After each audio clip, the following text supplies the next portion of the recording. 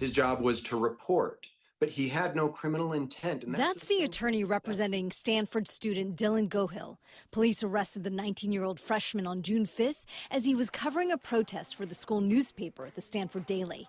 Police say a dozen pro-Palestinian protesters barricaded themselves inside the university president's office and did extensive damage. The protesters were arrested and booked on suspicion of felony burglary, vandalism, and conspiracy.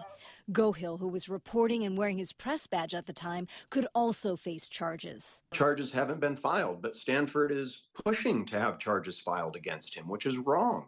It's unethical. It's unconstitutional. On Thursday, the First Amendment Coalition, based in San Rafael, along with 24 journalism groups, sent a letter to the Santa Clara District Attorney, Jeff Rosen, asking him not to prosecute the student journalist. It's clear that Mr. Gohill was there at the scene to cover the news. There's no evidence that he was conspiring with any of the protesters or that he was there for any reason other than to report the news.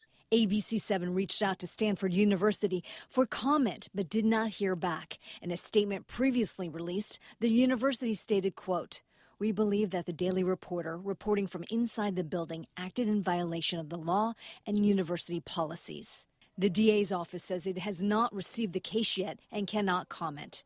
Gohill's attorney says this case is straightforward. Dylan didn't do anything wrong. He didn't vandalize anything.